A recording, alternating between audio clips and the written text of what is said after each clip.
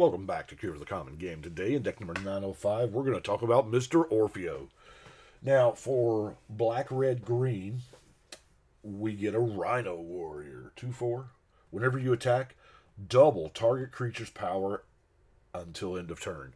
Now, this is an attack trigger, so if you have got play the Relentless Assaults, the extra combat steps, those are outstanding. In retrospect, I probably should have done the dragon that gives you the extra combat, and then the dragon that gives you enough mana to activate it. So that is probably the correct way to build it. But I went another direction. I went with +1/+1 counters.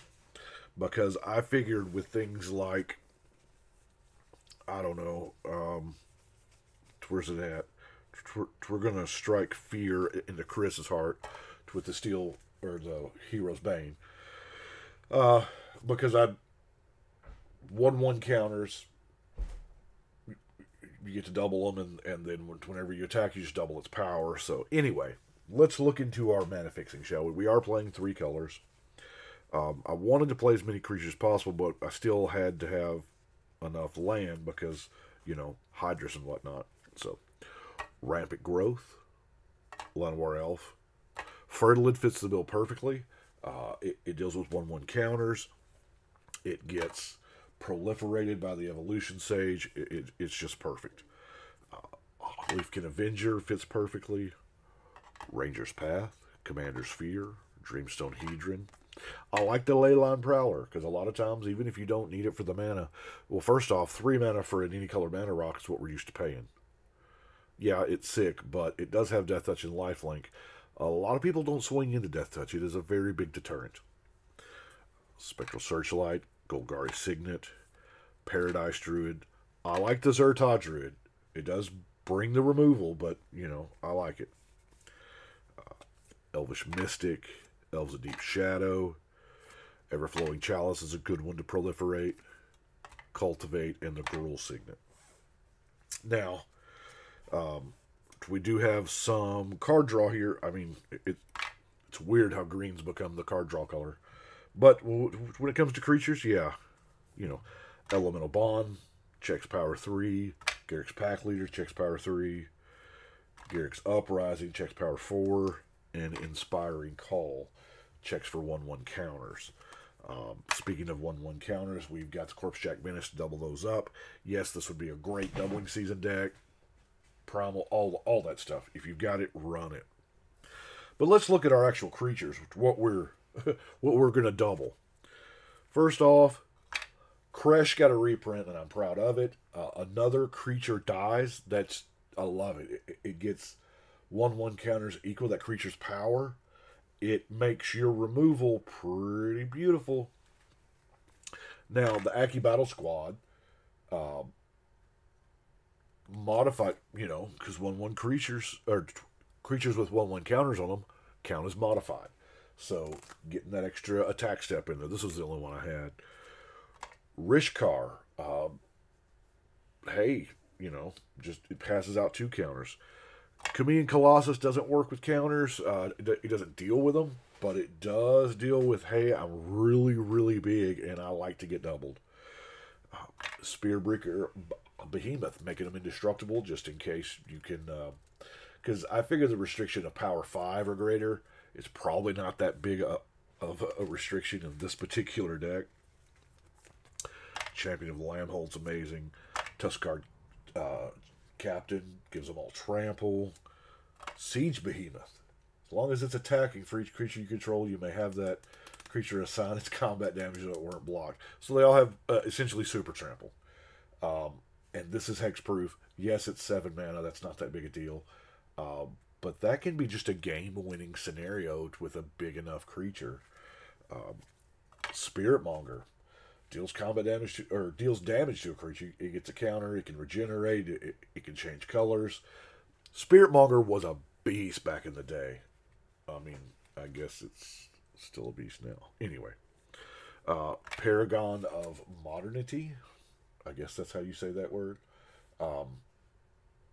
Yeah, it's going to be 3 colors, and you know, it's going to get the counter. I wanted some kind of flying blocker. That's why it's in there. The Forgotten Ancient. A player casts a spell. You know how silly that sounds? Oh, it's so good. Wildwood Scourge. We're getting into Hydra territory now, is what it looks like. Okay. Hungering Hydra. Steelbane Hydra. You know, the last time I played Steelbane Hydra, it was late in the game. It was a 5-player game, and there was not a single artifact or enchantment on the board that besides mine. I was like, I guess I'll just bash with this 8/8. Gallagreeters, it's not bad. We're gonna have creatures enter. It gets counters, treasures, life, whatever you need. Neverwinter Hydra.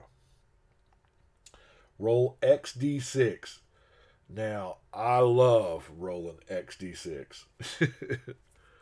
Agitator Ant, get some goat action out there. And then the Grime Gorger. You get to exile cards from graveyards, and it gets counters. Enchantment-wise, you know, we've got like the Grafted Growth. It's kind of rampy.